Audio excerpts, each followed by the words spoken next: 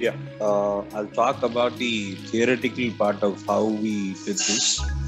So it is based on two models. To start with, we've used MediaPipe post detection.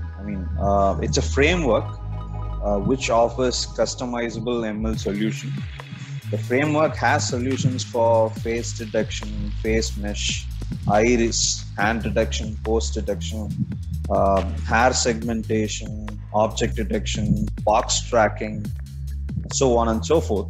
But here we use only face mesh to be precise, post connections and hand connections. So what we do is we only track these given a video of a human, and these detections would in turn generate a lot of points, which is what we'll be using in the subsequent models. Now you can see that it is split into post detection, face detection, left hand detection and right hand detection. Now post detection gives you 4 points, that is X, Y, Z and visibility. So visibility to say if it's visible or not. Now the length of it is 33, and thus when you multiply 33 with 4 points, you'd be getting 132 per frame.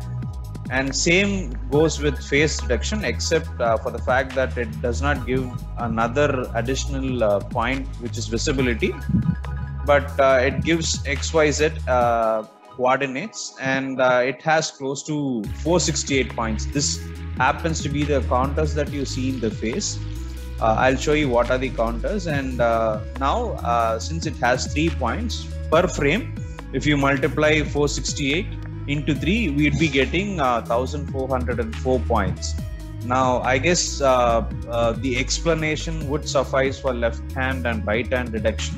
Now if you add everything up per frame, we are monitoring close to 1662 points if we flatten that out, which is what we'll be sending as an input to the model. I hope this MediaPipe post detection is now clear, the role of it in our model.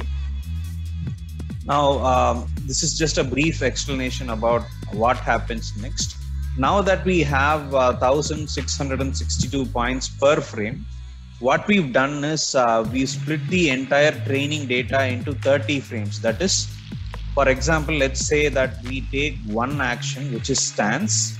What we do is, while the video is running live, we've split the video into 30 frames. That is, for each frame, what we'll be doing is we'll be calculating 1662 points for that frame, and we would need 30 frames to decide what is the action.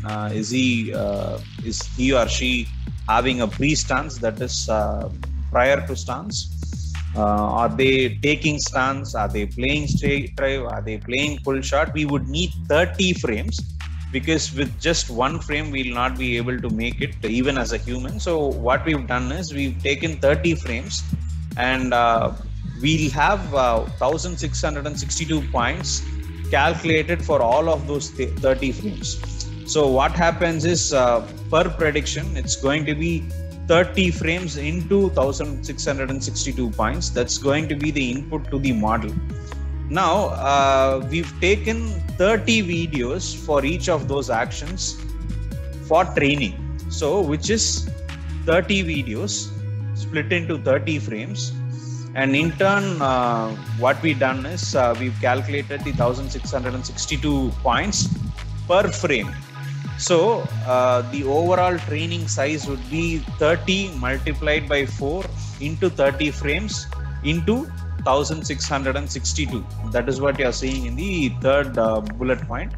30 videos per action with 30 frames per video and 1662 points per frame.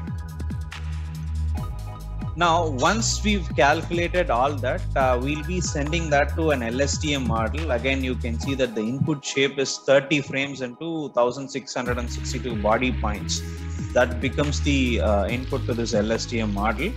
And you can see that we've stacked 3 LSTM models, out of which 2 are going to retain the memory.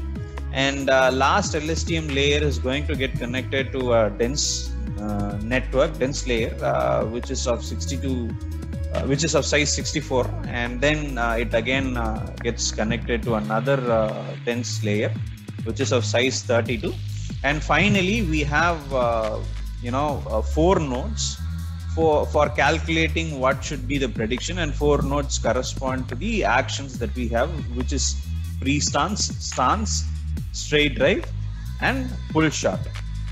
Now you can see that this is the first time I've ever been part of a training data myself.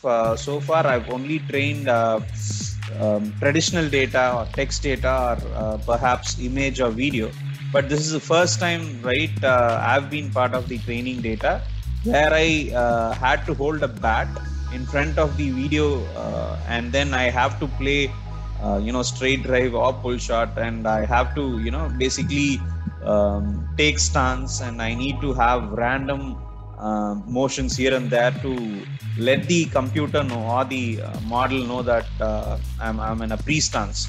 So generation of training data is upon me, and it's obviously not going to have a lot of variety since it's just going to be me. No one else has contributed to the training data, and it is also very less in number. That is only 30 videos per label, which roughly accounts to 120 videos, right? And again, it's split across 30 frames. So this is how I've trained the whole model. Now let's see how it performs in real time.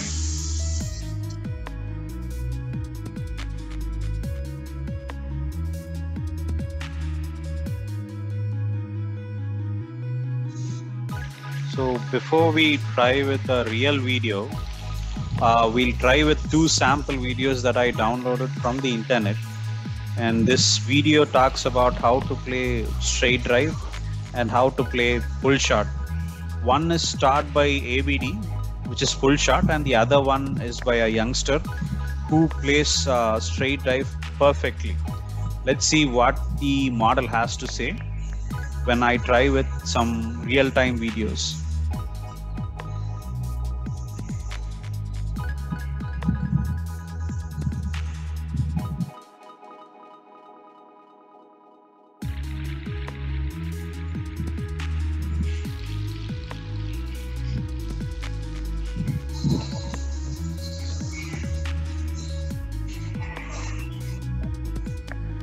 You can see that it is showing straight drive when he plays straight drive, and you can also see that the stance is moving towards your right, rightly so.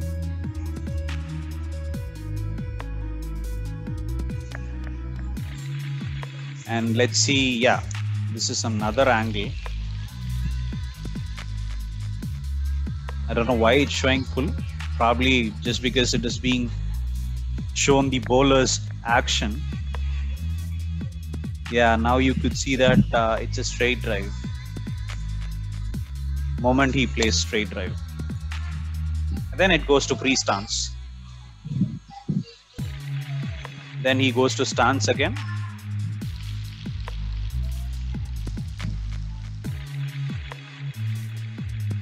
Yeah, and then straight drive again. Stance.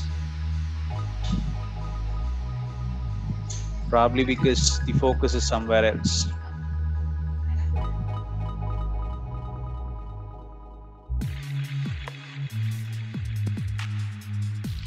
Now let's try with another video, which is for pull shot.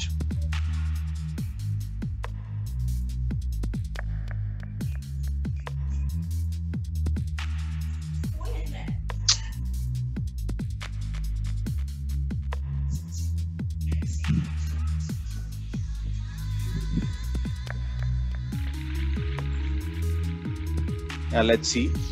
There is a freeze. Yeah, pull shot to perfection by ABD. Yeah, now let's see how it performs in real time.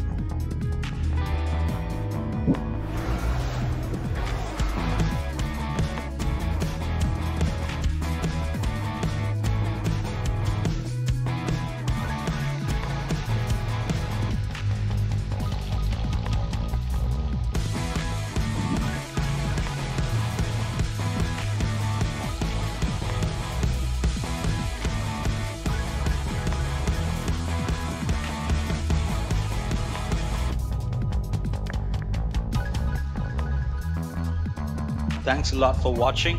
Stay tuned for more.